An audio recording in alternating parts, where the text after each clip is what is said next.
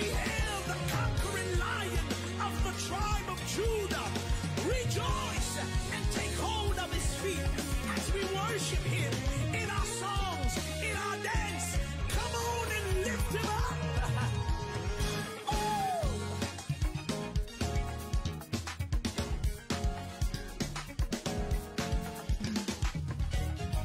Hail Jesus, you're my King. Your life brings me to sing. I will praise you all my days. You're perfect in all your ways. Hail Jesus, you're my Lord. I will obey your word. I want to see your kingdom come. Not my will, but yours be done. Oh, glory, glory to the Lamb. You will take us into the land, and we will conquer in your name, and proclaim that Jesus reigns. Hail, hail, O Lion of Judah. How wonderful you are. Hail, hail, O Lion of Judah. How powerful you are. Come on and lift your voice and sing.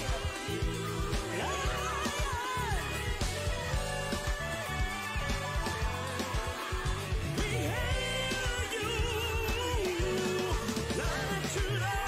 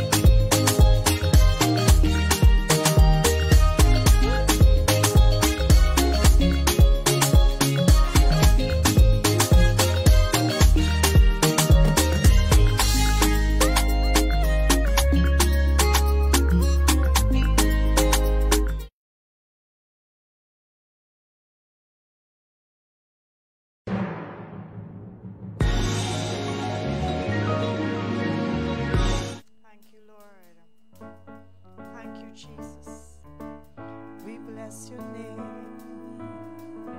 We lift our voice in praise to you.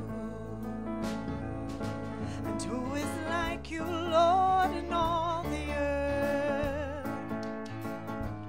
Matchless love and beauty, endless worth. Nothing in this world will satisfy. Jesus, you're the cup that won't run dry. Sing, who is like you? Who is like you, Lord, in all the earth? Matchless love and beauty, endless worth. Nothing in this world can satisfy. Jesus, you're the cup that won't run dry. Sing, who is like you? Who is like you, Lord, in all the earth? Matchless love and beauty, endless worth. Nothing in this world can satisfy. Jesus, you're the cup that won't run dry. Your presence is heaven to me.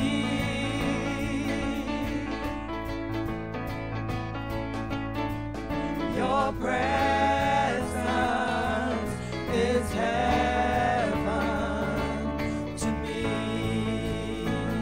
Treasure of my heart, treasure of my heart and of my soul. In my weakness you are merciful. Redeemer of my past and present wrong. Holder of my future days to come.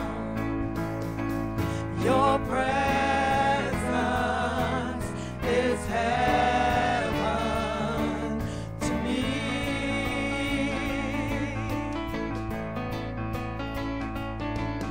Your presence is heaven to me, to me, to me. So we're singing, oh Jesus, oh Jesus. Your presence is heaven. We're singing, oh Jesus, oh Jesus. Your presence is heaven to me. So all my days on earth I will await the moment that I see you face to face. Nothing in this world can satisfy. Jesus, you're the cup that won't run dry. All my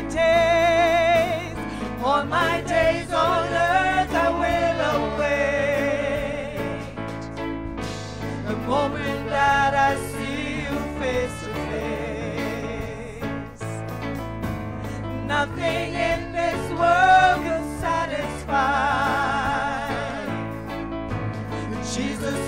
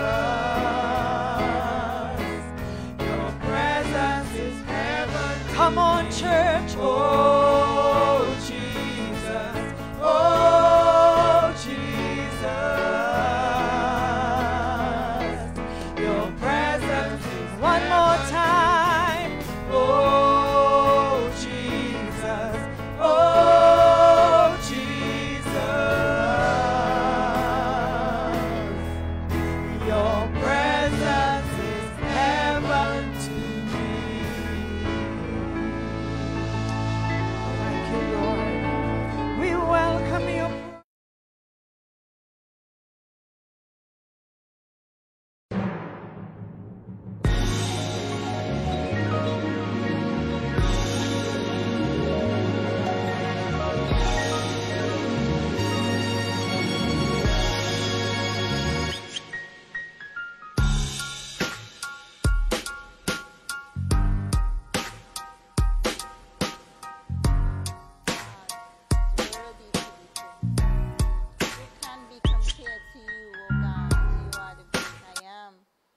the Prince of Peace. We invite your presence in this place. Hallelujah, hallelujah. We welcome you today to our Mountain Movers service. We are the Koki Open Bible Church, where our senior pastor is Reverend Dr. David Jackson. We thank you that you are joining us today, and as you are at it, grab your Bible because we are going to dive into the Word of God today. Amen. He's truly an amazing God. Father, we thank you for your presence today. We ask that you that you engulf us, that we open the heart of our understanding so that we will understand this word that is getting ready to come forth today. Father, I thank you, God, that I submit and I yield and I give way to you so that you would have way. Give me revelation in the Holy Ghost to speak forth that which you would like for your people to hear today. We thank you for doing it in Jesus' name. Amen. Hallelujah. Today my text is taken from the book of Matthew chapter 3, verses 1 to 6. Hallelujah. I would like you to get in your Bibles with me, read along with me, amen. Hallelujah. In those days came John the Baptist, preaching in the wilderness of Judea, and saying, Repent ye, for the kingdom of heaven is at hand. For this is he that was spoken of by the prophet Isaiah, saying, The voice of one crying in the wilderness, Prepare ye the way of the Lord, make his paths straight. And the same John had his remnant of camel hair and a leather girdle about his loins, and his meat was locusts and wild honey. Then went out to him Jerusalem and all Judea, and all the region round about Jordan, and were baptized of him in Jordan, confessing their sins. Here ends the reading of the word of God. Now the chapter begins with this phrase, in those days. Now, when he uses this phrase, it means that Matthew jumps some 25 years into the introduction of John the Baptist and the call that he has on his life for such a time as this, because the Bible talks about John is sent here with the prophet, as a prophet with the spirit of Elijah. The reader first realizes here that there is a radical change from the book of Malachi. Now, what happened in the book of Malachi? Let's go back so we can just get a synopsis of what's going on. Amen? Now, Malachi was a prophet of God, and his name meant God's messenger. Now, God had disputes with the children of Israel. The first thing they did, they doubted the love of God. The second thing is that there was poor spiritual leadership. They broke covenant with God. They married women who served foreign gods, and they divorced their wives. The next thing they did was they broke covenant through injustice. They didn't care about the poor or the needy. They broke covenant by withholding their tithes and their offering. And let's read chapter 4. It is very short. For behold, the day cometh that shall burn as an oven, and all the proud, yea, all that do wickedly shall be stumbled. And the day that cometh shall burn them up, saith the Lord of hosts, that it shall leave them neither root nor branch. But unto you that fear my name shall the Son of Righteousness arise with healing in his wings. And ye shall go forth and grow up as calves of the stall. And ye shall tread down the wicked, for there shall be ashes under the sole of your feet. And in the day that I shall do this, saith the Lord of hosts, remember ye the law of Moses, my servant, which I commanded unto him, in Horeb, for all Israel, with the statutes and judgments. Behold, I will send you Elijah the prophet before the coming of the great and dreadful day of the Lord. And he shall turn the heart of the fathers to the children, and the heart of the children to their fathers, lest I come and smite the earth with a curse. So here we have, hallelujah. So here we have the period between Malachi and the New Testament, where God had stopped speaking. And most theologians say that it was 400 years that God had not spoken a word. The period between Malachi and the New Testament, which is fondly known as the silent years. Imagine waiting for a fresh word from the Lord, waiting on a word from the Lord for 400 years. Hallelujah. You know, there's something about silence that makes us very uncomfortable. Because you see, from Genesis to Malachi, God has always been verbal. He spoke through prophets, he spoke through men, he spoke through women, and all of a sudden the revelation of God's word has ceased. From Malachi to the New Testament, God had not spoken a word. And it's something about silence. It makes us uncomfortable. We are left to think our own thoughts. We are left to imagine the world according to our own devices. Now, in the book of John the Baptist, in this book, John the Baptist shows up as the son of Zachariah and Elizabeth, the cousin to Jesus. And his birth was accompanied with a promise. He shall be great in the sight of the Lord.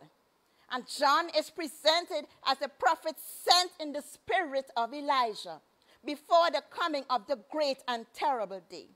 So John here shows up in the wilderness with a word. A word not to say that to give you houses and to give you riches or to give you cars, but a stern word, a firm word. And the word was repent. John is saying to the people, repent, meaning a change of mind that results in the change of conduct. It is not merely a sorrowful feeling, but it involves the very process of conversion where men are born again. This only comes because of the mercy of God. The Bible says that it's the goodness of God that leads men to repentance. So John says that you need to repent because there's something in your individual lives that is struggling against the relationship that God wants to have with you. So he's saying, bring forth change, bring forth transformation, because there's some kind of iniquity in your flesh that is preventing God from having a relationship with you. How can you engage a holy God when you have not repented of the iniquity that has happened in your flesh? And when I say iniquity, I mean gross injustice, I mean wickedness, I mean sin. And when I say wickedness, that the things that we knowingly do, that is wrong, but we do it anyway. And he's saying repent. And after that you have repented, he says to be baptized. Because this inward transformation that you're talking about must have some outward demonstration. Because, you see, you can say that, yes, I have repented and I have changed, but then your lifestyle, it doesn't show it. The way you speak profanities, but you're saying that you have repented. And then repentance is not, it doesn't just happen when you come to God, but it's a daily thing. Because sometimes we sin and we don't even know it. So repentance is really the order of the day. Every day you have to keep repenting. So you can't say that you're repenting, but still you are surfing pornography sites. You can't tell me that you have repented, but yet still you are fornicating and you are lying. You cannot tell me that you have repented, but still you are engaging in talking and gossiping and being envious and being jealous. Come on, I'm being real here today. When you say you repent, there must be some outward change that would actually show that, yeah, this man has changed, this woman has changed. Hallelujah. It is important that you have, when you have repented, that the change must be shown. You can't say that you have repented, but you're visiting places where people have spirits of divination. And I said that in a proper way because I don't want to call the word, but you know what I'm talking about. Hallelujah. You can't say that you have repented, but lusting at your brother's wife and lusting at your sister's husband. And that's one of the issues here with John. That's the reason why actually John was put into jail. That's the reason why John had lost his head. Because you see, and that time where we had Herod Antipas, he was the leader. And he wanted to have relations with his brother's wife. And but John came to him and said, you cannot do that. It is wrong. It is abominable. It is unlawful. It is forbidden under the Mosaic law. And it's because of this that John was thrown into prison. Because he had spoken a harsh word to this king. And isn't that like some of us today?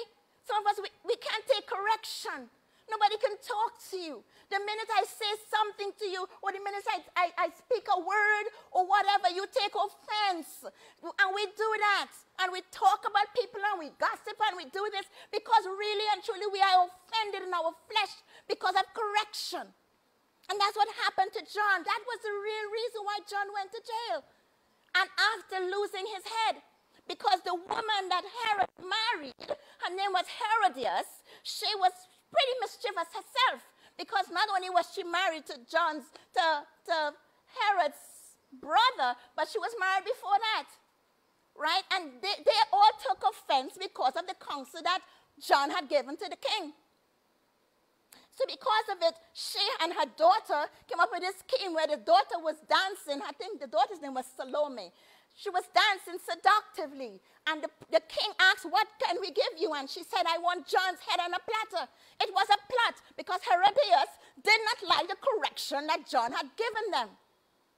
Oh, Jesus. This message is something else. Because though we are talking about how many thousands of years ago, it is still prevalent today. That I believe now we are living in the last days. And Jesus is about to make his second entrance. And John the Baptist, the spirit of John the Baptist, the spirit of Elijah is saying to you and I to repent. Turn from your wickedness. Because God is about to come back. And you have to get rid of these abominable things that are separating you from God. Oh, Jesus.